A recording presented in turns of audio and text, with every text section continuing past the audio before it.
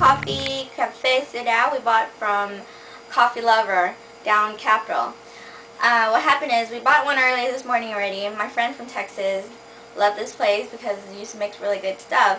Which I did warn her about the food and how they always have hair and ants and stuff in their food. And I myself brought back the food and they would usually yell at me and make it seem like I was the one that put it in because I buy it from drive-through. And by the time we bring it back, they would say that the hair was never there, although my hair at that time was red. My friends were blonde. The hair was bunched up, like tangled, and they were black.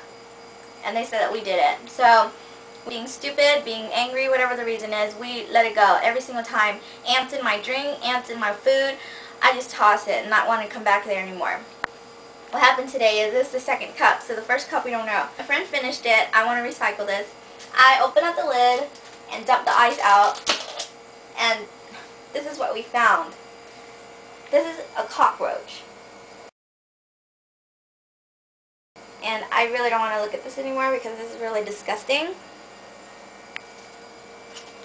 So, the whole point of making this video is I'm not going to let this slide anymore because this is happening to me, my friend, again. She's supposed to be on her vacation. If anything happened to her, I will have to live with this because I feel partly responsible that I always let this slide, and this place has been doing this and it's still dirty. They're not cleaning up their act, and this is worse. This is a cockroach. This is not hair we're talking about. It's not ant we're talking about. This is really disgusting.